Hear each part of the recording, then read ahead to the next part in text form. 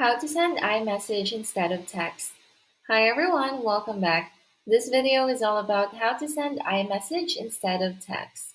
So before we get started, let's first talk a little bit about iMessage and its difference with the text message.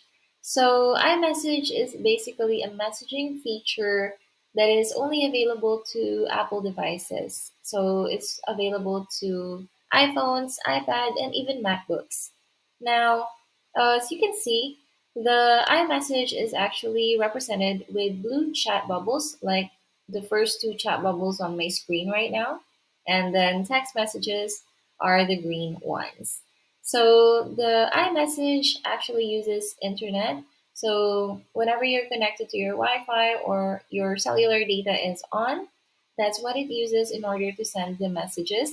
And it is for free, so you're not charged anything at all for those messages you send through iMessage. Whereas if you send a text message, your carrier will charge you for a text message if they're not included in your plan.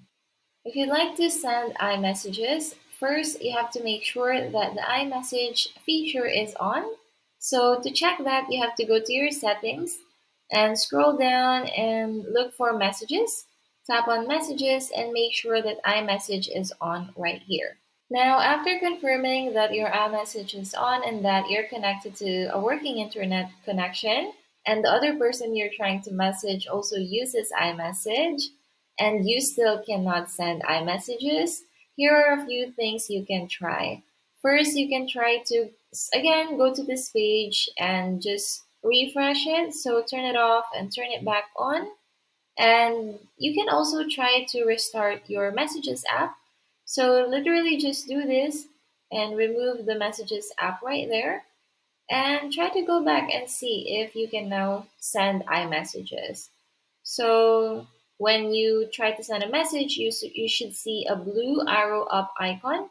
It means that this message will be sent as an iMessage.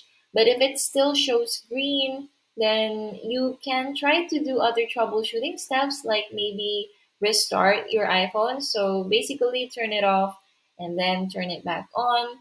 Or if that doesn't work, try to call the person you're messaging and ask them to send you a message. And that one is actually what worked for me. So I called him, and yeah, afterwards, the arrow icon just turned blue again, and I can now successfully send iMessages. So those are the things you can try if you cannot send iMessage on iPhone.